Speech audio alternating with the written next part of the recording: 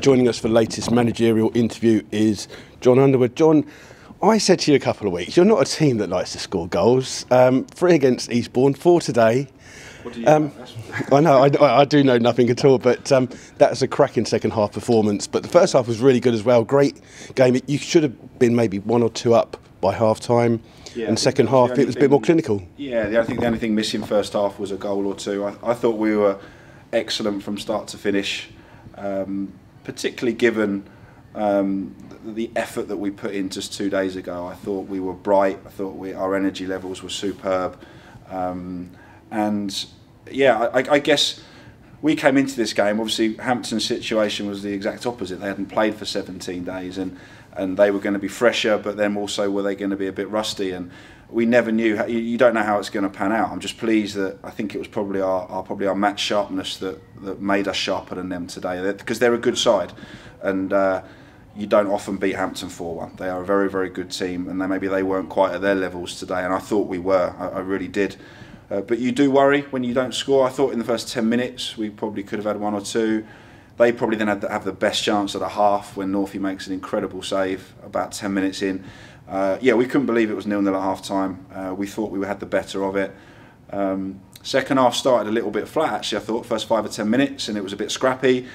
But then that period after that, I thought we were unbelievable. We were just pouring forward at every opportunity and scored some great goals. Real cutting edge in the final third today. You know, with 2 18-year-olds up front, that's a really exciting partnership there. Yeah, it ends up being a brilliant win for us. As managers, you still get annoyed when you let a goal in, and that's just, I think all managers are like that. And we made a few poor decisions in the last 5 minutes. But yeah. We're Slough Town, even at 4 up, we like to make it interesting. But a brilliant day's work, probably our best performance of the season, and it sets us up really nicely now going into a big January. It's difficult to choose a man of the match. I know that Aaron Kuhl got it, but you really could have had 5 or 6 players on there. I mean, Alphonse had a great game, even though he didn't score. Yeah. But the young lad Tyler Goodrham, I know that you've seen him play for Hayes and Yedding. He's a player that you've liked. You've managed to get him in. And you were chatting to the manager after the Oxford City game, the Oxford United manager. Got to be pleased. Whatever you said must have been fantastic. Oh, delighted. Yeah, he's been on our radar actually since pre-season, and just because of where we were with our squad, we didn't take him in August, and he went to Hayes and did great, and we tried to get him again, and then because of their cut run he stayed an extra month. So he's been one that we've been talking to them about, and obviously they wanted him to step up another level. So we're delighted to get him. He's fitted in straight away. He's a lovely lad, cracking attitude, and he's not just, you know, he's an exciting player in the final third, but he works hard as well. And as you know, that's so important to us. And he tracks back and he competes. For a little lad, he competes.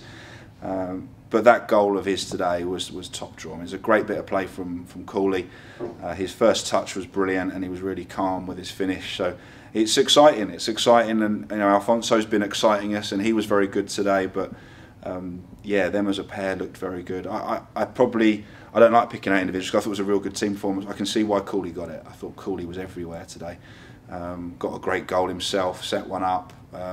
Yeah, but throughout we were excellent. I don't want to pick any more out because I missed somebody, but everyone did their job. And even as I said, Northey with that save on 10 minutes, and the game could be different if he doesn't save that. I will pick someone out purely for a different kind of reason. But Guy Hollis, we know that he's got a long throw. We know that he's a great defender. His last goal for Slough before today was the 26th of December 2018 against Wealdstone.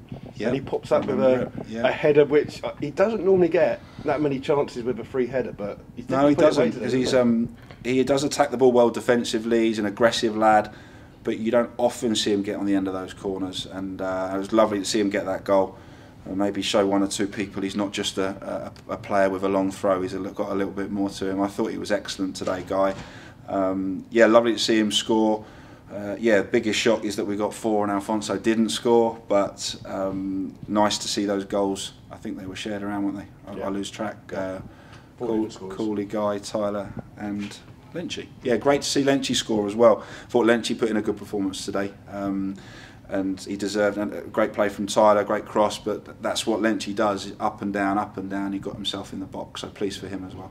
I know that we've always said here at Slough that our fans are fantastic, but the noise in that second half when you were attacking the goal was amazing. Maybe we could do with a few more coming to games and make it an even better atmosphere. Funny you say that. Me and Bakes have been talking about it, and I mean the atmosphere was brilliant today. So it's clearly not saying anything about anyone that was here because they supported us brilliantly today. We do feel that the numbers should be a bit more than they are. I think our form here now is something like 6 wins in 7, and the one we didn't win was the late Concord goal. So we're in brilliant form here. We're one of the form teams in the league. And the club are doing what they can to put on incentives and things like that. So yeah, we kind of hope we might get 4 figures today, and I don't know why that is. Hopefully, you know, those that all came today will want to come back, and that can grow. If we continue our form, we can grow that, because yeah, the atmosphere was brilliant today, and we do really appreciate it, and they were great. I feel it's building the support and the noise levels. I think we're getting back to, in terms of noise levels, where we were 2 years ago, if you like, pre-COVID. We do need a few more numbers, but we're doing all we can on the pitch, and the club are doing all they can. So I just hope people can encourage friends and family to come down and get even more here.